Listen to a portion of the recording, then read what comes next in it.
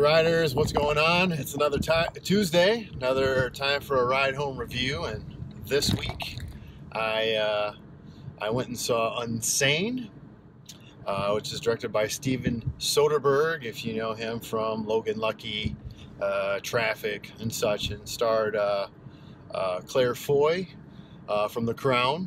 So I think this first movie I've seen her in. Joshua Leonard, and of course a great performance by Pharoah.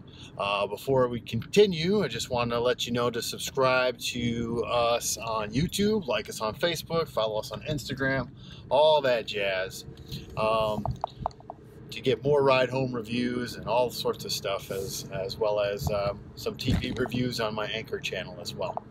So anyway, what's this film about? Well, Unsane takes place in Pennsylvania, with the character of Sawyer, played by Claire Foy, who just moved to this new area and is feeling a little down, decides to talk to somebody and gets admitted into this hospital, and her past comes back to catch up with her, in a sense.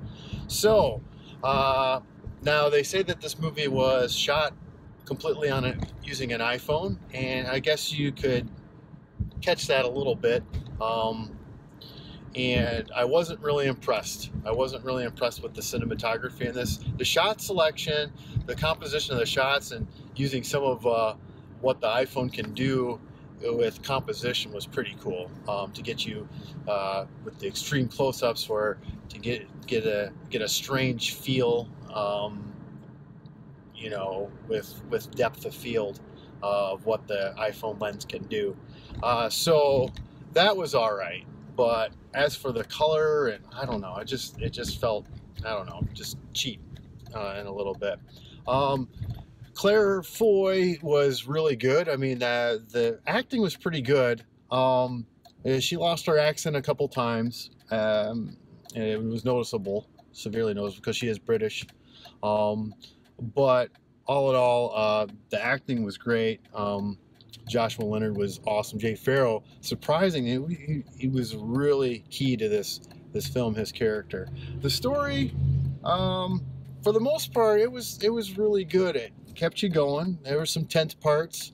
Of course, this is a Steven Soderbergh film, so it's going to be pretty decent. But I felt the end was just not very good.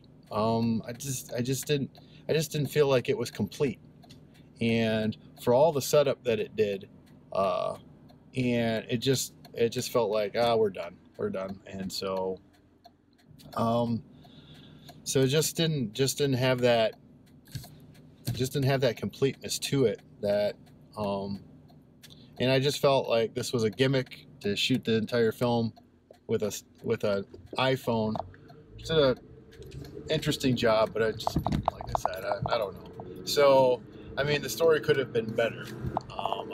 There was some of the setups that were good, but just felt incomplete. What to watch for? Well, there's a surprise cameo, and I'm not going to spoil this one like I did for A Wrinkle in Time. I apologize for that. So anyway, so check for that. Don't recommend seeing this in a movie theater. I mean, I don't really think the film translated very well to the big screen. That's my thoughts. And so, like I said, it might have been a little gimmicky, but